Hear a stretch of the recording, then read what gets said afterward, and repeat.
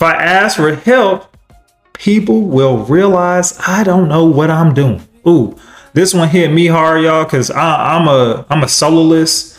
And basically a soloist is a type of imposter syndrome. If y'all want to learn more about that, look at one of the videos I will do, or let me know in the comments. But I'm a soloist, so I don't like to ask for help for this exact thought, right? I feel like if I ask for help, somebody's going to say, well, this boy don't know what he's doing, right? Even though I'm supposed to be the most experienced in the room, or I'm supposed to be the smartest in the room, whatever, you know what I'm saying? People, you're going to have that perception of you're not qualified because you're asking for help. Even though that's not true, right? Everybody is going to need help at some point in time. You're going to have to ask. It's okay to ask. But let's talk about how we could reframe that, right? Smart people know when to seek expertise from others, right?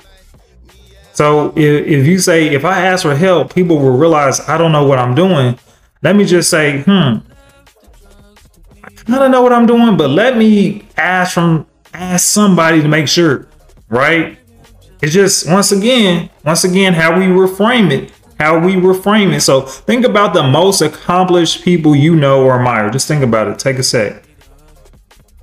They all have teams, right? They have a mentor, or they have advisors, right? You could think about going back to the old days with the kings. They had an advisory over them, right? The counsel them. When you think about the presidents, they always have a council surrounding them. They have advisors, right?